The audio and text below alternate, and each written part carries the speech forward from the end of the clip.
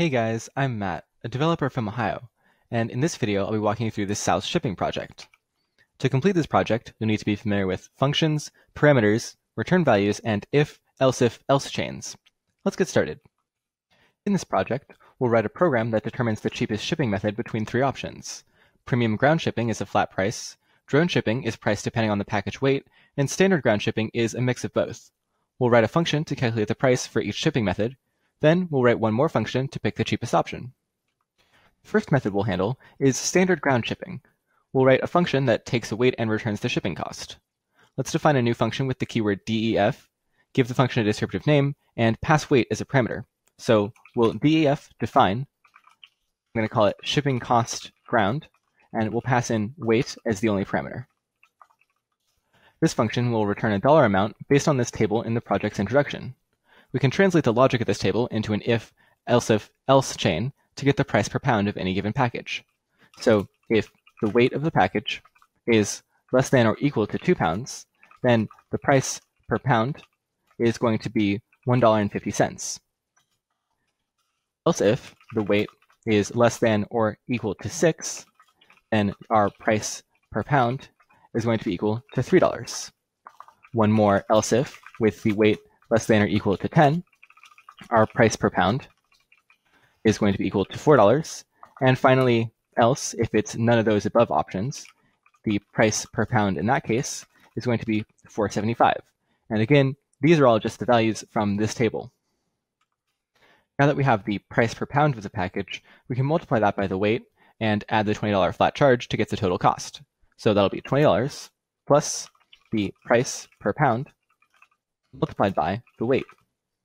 And we'll use the keyword return to use this calculated amount as this function's output. So we'll just add return right here so that we're returning the final cost.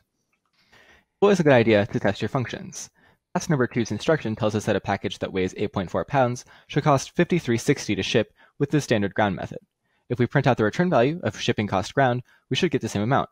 So we'll use a print statement, and instead of that, we'll use our shipping cost ground and pass in 8.4. If you got some other amount than 53.6, check your code. It's better to fix it now than to wait until later.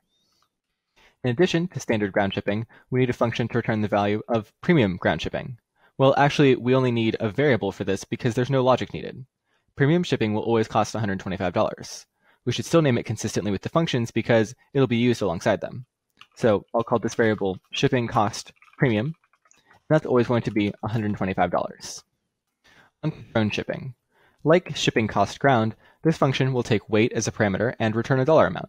In fact, this function will be so similar that we can save a lot of time by copying shipping cost ground and changing small parts of it. So I'm just going to paste that in here.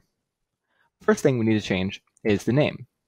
Not only can you not have more than one function with the same name, but this one doesn't describe drone shipping. So I'm just going to change ground here to say drone, so our function will be called shipping cost drone. Next, we need to adjust the price per pound at each level to reflect the drone shipping table. I've gone ahead and done that off camera. Just make sure that you change each of these values to correspond to the table. Lastly, we'll remove the $20 flat charge that ground shipping had, because there is no flat charge with drone shipping. So I'll go ahead and remove the 20, and we can also get rid of these parentheses. Just like with shipping cost ground, we should test our function to make sure it has the correct output. According to task number 5, a package that weighs 1.5 pounds should cost $6.75 to ship by drone. So we will print shipping cost drone with 1.5 pounds, and we should see $6.75. Again, if your output doesn't show $6.75, there's something wrong in your shipping cost drone function. Make sure it's fixed before moving on. Now we can put our functions to use. For any given package weight, we'll figure out which shipping method is the cheapest. We'll make a new function that takes weight as a parameter and prints out a message with the best method and cost. So we're going to define print cheapest shipping method and pass in the weight. Note that I chose to give this function's name a verb instead of just calling it cheapest shipping method. When a function returns a value, you can name that function after the thing being returned, but unlike our previous functions, this one won't return anything. Instead, it'll print something, so it's print cheapest shipping method. Of course, this kind of semantic naming isn't a strict rule, so just go with your gut. Just keep in mind that it's always better to be overly descriptive than too vague. Let's write that print statement now. It needs to say which method is the cheapest and display the cost of that method. we'll use string interpolation to inject those values into a string. So we'll write a print statement, and we're going to add a string, something like the cheapest option available is, we'll put in the dollar amount. I'm going to use this 0.2f to show that it's a float with 2 decimal places, because that's how you display a dollar amount. And that will be with another string, which will be the name of the option, shipping. So, for example, this might say something like, the cheapest option available is $10 with standard ground shipping. And then we need to pass in those values. So we'll pass in the cost and the method, and that's the print statement done. To get that cost and method, we need to figure out which method is the cheapest. We'll use the functions we wrote earlier and save their outputs. I'm giving these variables shorter names because we'll be typing them several times each, and they're only going to be used in the context of this function. So above this print statement, I'm going to add ground equals shipping cost ground, and we're going to pass in the weight again. So ground here is going to be the number value, the price for shipping this package with this weight via standard ground. Then we'll also save premium as the shipping cost premium, and remember that we used a variable here instead of a function because it's always going to be 125. And finally, the drone is going to be shipping cost drone, again, with the weight passed in. And we're going to compare these values to see which is the lowest. We can use an if, else chain to check each method for whether or not it's the lowest value. For example, if ground is less than premium and less than drone, then it's the cheapest of the 3. So we'll write if ground is less than premium and if ground is less than drone. So if ground is the cheapest, we'll save this method's name and cost for use in the print statement. We'll save the method as something like standard ground. This is just going to be the string that gets printed in our print statement right here. And we'll also save the cost as ground, which again is the value we were checking. It's the price of shipping this package with this specific weight with standard ground. If ground isn't the cheapest, we'll check premium.